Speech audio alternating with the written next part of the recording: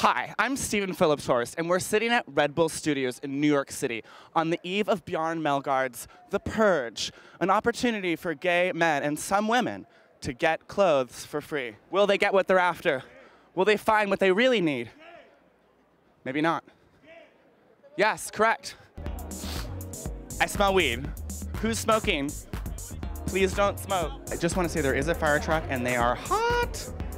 Breaking news, someone just thought I was 21. You guys will have 3 minutes to get inside and take as much as you can with your garbage bags. After that, you'll have to leave. This line just stretches for kilometers on end. There's only a handful of artists in the world who could command this kind of presence. Do you know how to spell Bjarne Melgaard? I don't really speak English. What can you tell me about Bjarne Melgaard? I'm actually fucking his trainer, so. No, literally. There's such a variety of people here. Under 30, 30, 32. Like, how long do we have to wait?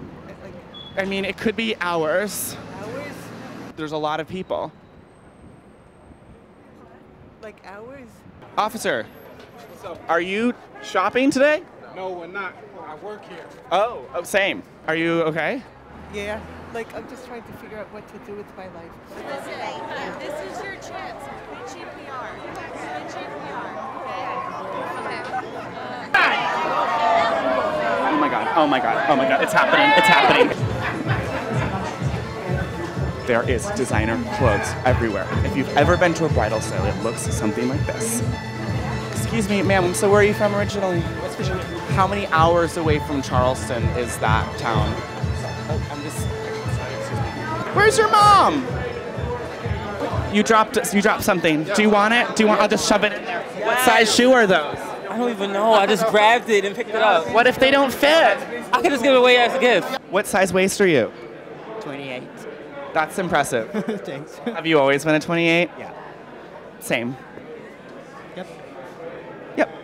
The artist, Bjarne Melgaard, is right over there, and he is a hot man, and I'm gonna just talk to him, and it's gonna be very chill. Excuse me, Bjarne, can I ask you a couple questions? No one is taking the time to sign up for the mailing list, which, as an event planner, is a huge loss. Are you gonna try and push on the next round, just as people leave, maybe? No.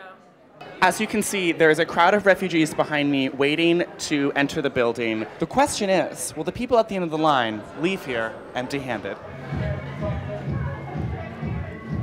Congratulations.